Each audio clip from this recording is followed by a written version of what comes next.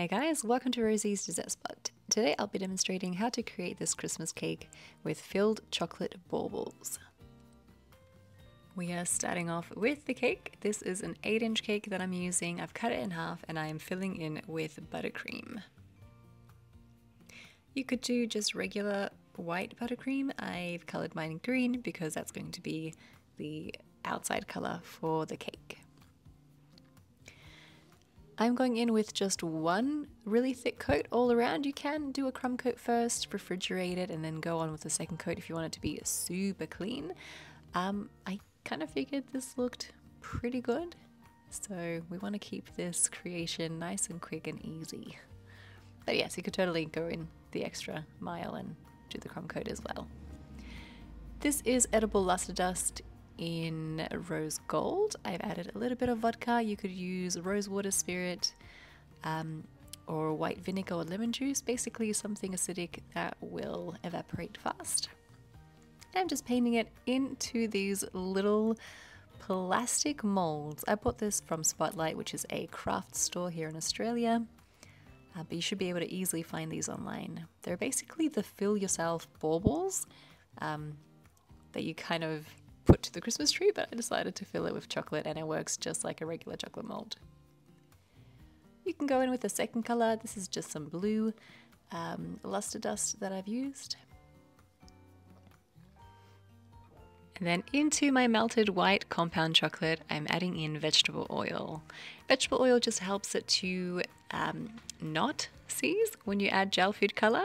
Typically when you add gel food color, it kind of messes with the composition of the chocolate and then it hardens all of a sudden. If you don't want to add the vegetable oil, you can just use powdered food color instead, and that works well with chocolate or oil-based colors as well. Fill in a few tablespoons into your mold and then give it a good tap on the counter, rotating it so that the chocolate has a chance to coat all of the inside.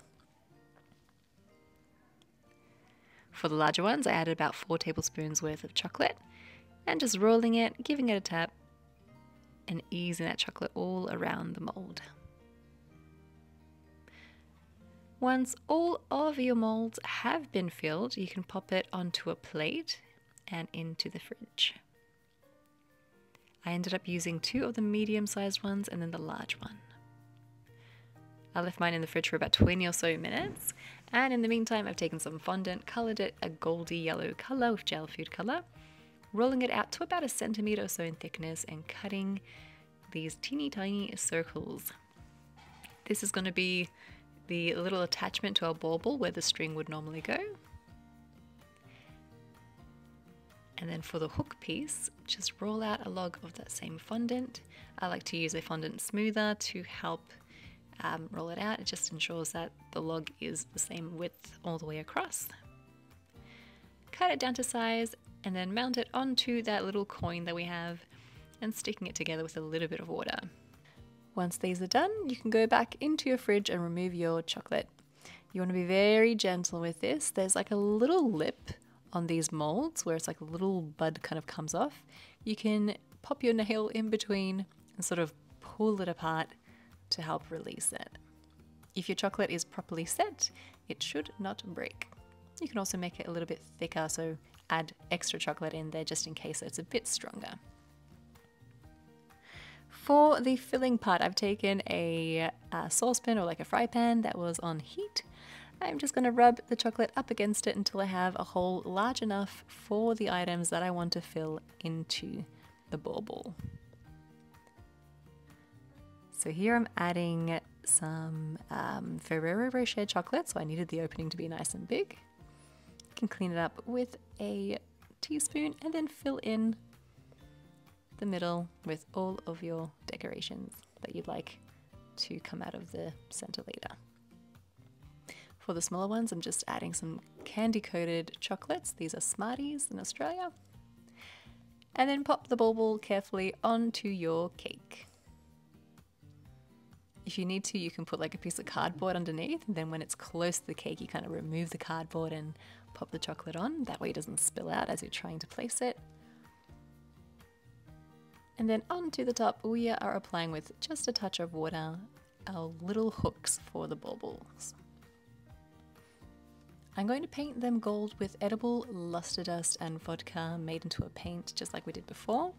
It's important that the color of your fondant is the same color as the paint that you're going to apply onto it. So I went for a gold yellow because I was going to be painting it in a gold paint. For the extra decorations on the side of the cake, I've taken a small number 3 piping tip with black buttercream, and I'm creating these arches. Try not to make them all the same. I have some long, some not so long, and basically it's just going to be like little string lights on the side of the cake with the Smarties playing the part of the lights.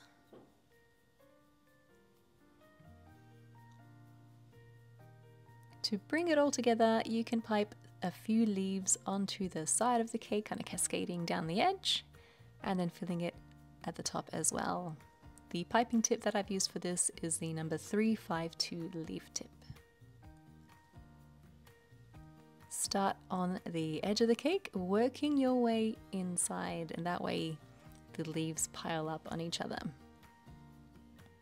And we're basically hiding any imperfections and making a fuller top for the cake. This step is again totally optional, but you can create a shell border along the edge with a number 32 piping tip. Or just a regular star tip will do too, whatever you have on hand. And that's it. That's how you create a filled bauble cake for Christmas. You could choose any other color for your chocolate and also for the lustre dust that you use for the molds, so keep that in mind. If you do recreate it, I would love to see it. Hashtag Rosie's Dessert Spot so I can check it out. Thanks for watching, and we'll see you again in the next one.